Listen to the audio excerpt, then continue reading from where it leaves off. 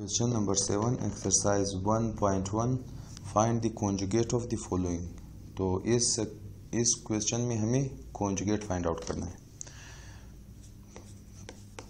पहला part 2 + 7 iota.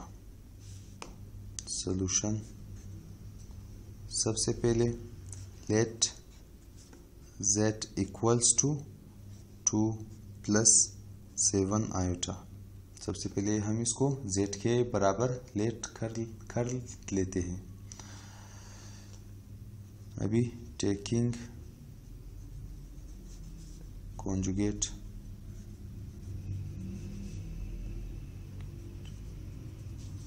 On both sides.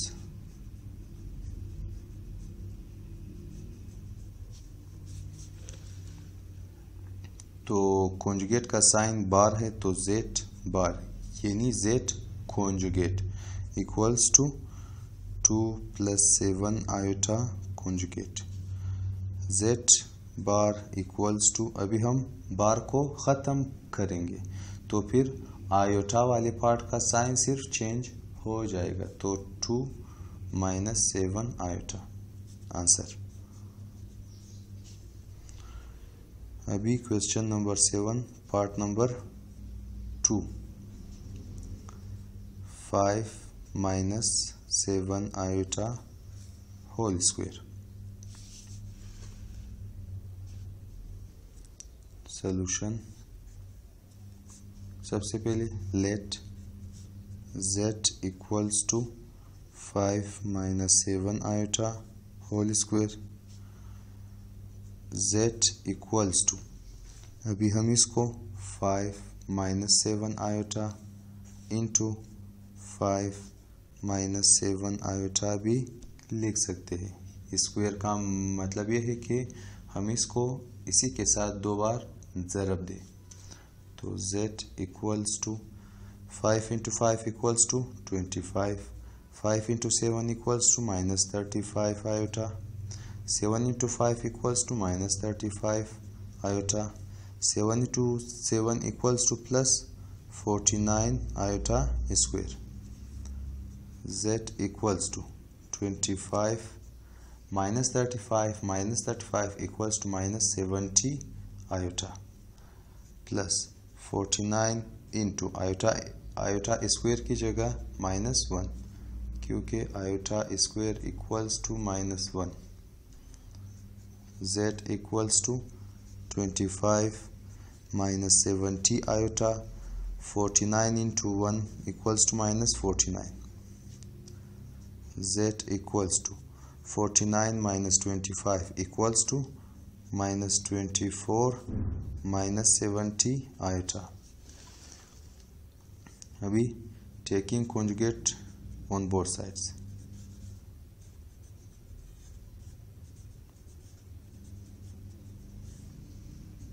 On both sides तो z bar equals to -24 - 70 iota bar.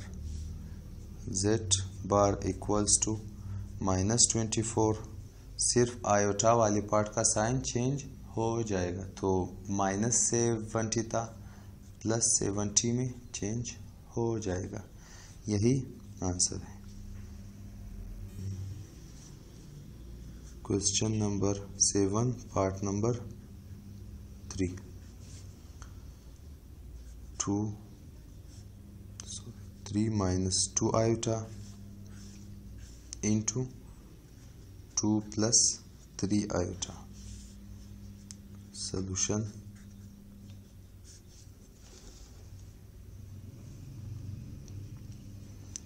Late z equals to 3 - 2 iota into 2 + 3 iota equals to 3 × 2 equals to 6, 3 × 3 equals to +9 iota, 2 × 2 equals to -4 iota, 2 × 3 equals to minus 6 iota square. 6 9 minus 4 equals to plus 5 iota minus 6 into iota square की जगह minus 1, क्योंकि iota square equals to minus 1. Z equals to 6 plus 5 iota minus into minus plus 6. Z equals to 6 plus 6 equals to 12 plus 5 iota.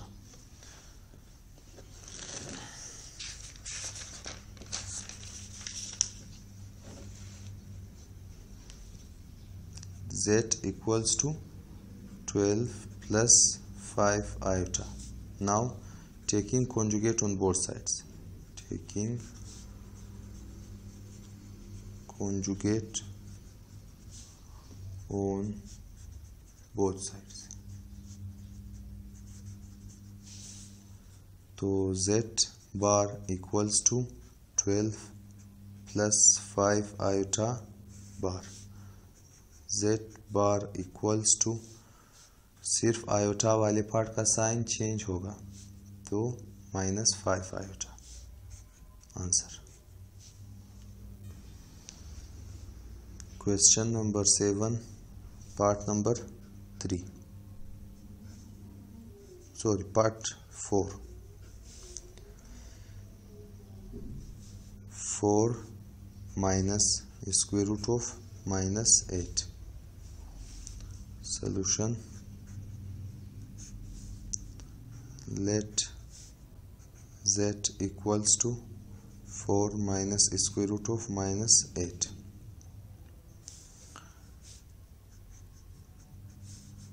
4 minus, अभी हम square root of 8 को square root of 8 into minus 1 भी लिख सकते हैं, क्योंकि 8 into minus 1 equals to minus 8.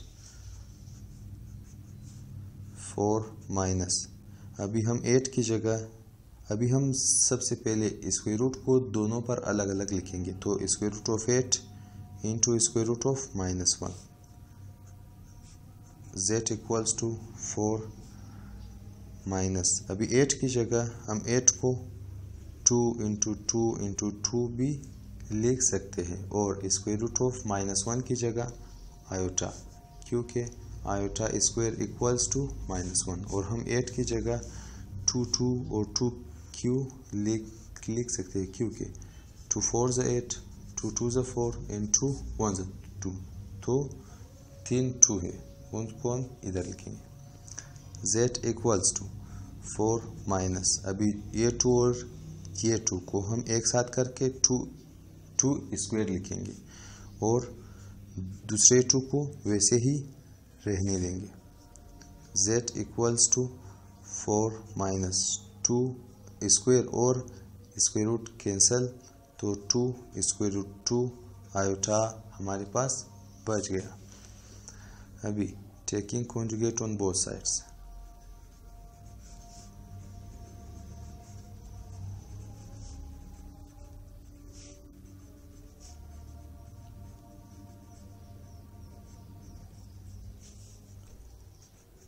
Conjugate z bar equals to 4 minus 2 square root of 2 iota bar.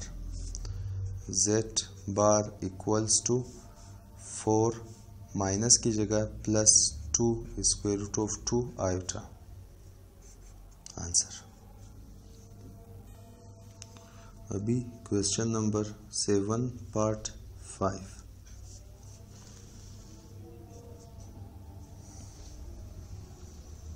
Eight divided by 3 plus square root of minus 25 divided by 16.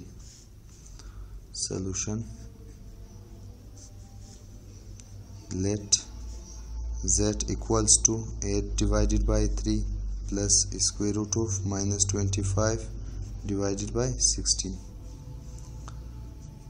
z equals to 8 divided by 3 plus, इसको हम square root of 25 over 16 multiply by -1 भी लिख सकते हैं। z equals to 8 divided by 3 plus square root को अभी हम अलग अलग लिखेंगे। Square root of 25 over square root of 16 into square root of -1। z equals to 8 divided by 3 plus 25 की जगह हम 5 की पावर 2 और 16 की जगह हम 4 की पावर 2 और स्क्वायर रूट को दोनों पर अलग अलग लिखेंगे into square root of -1 equals to iota, क्योंकि iota equals to square root of -1।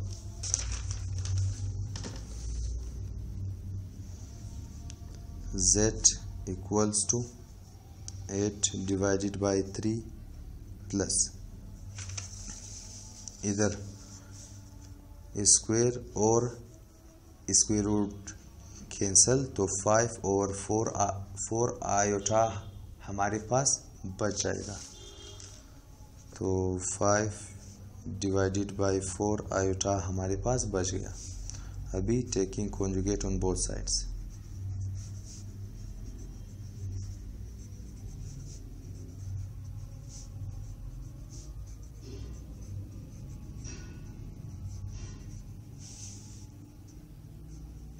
z bar equals to 8 divided by 3 plus 5 divided by 4 iota bar। तो z bar equals to 8 divided by 3, इधर plus है तो इसको हम minus sign में change करेंगे। 5 divided by 4 iota। Answer. Question number 7, part number 6। 5 iota divided by 3 minus 7 divided by 4। Solution: let z equals to 5 iota divided by 3 minus 7 divided by 4। अभी हम इसको तरतीब देंगे। -7/4 पहले और +5 आयोटा डिवाइड बाय 3 उसके बाद। अभी taking conjugate on both sides. Taking conjugate on both sides. z bar equals to -7 divided by 4 plus 5 iota divided by 3 bar। z bar equals to -7/4, सिर्फ आयोटा वाले पार्ट का साइन चेंज होगा, plus है -5 iota divided by 3। Answer.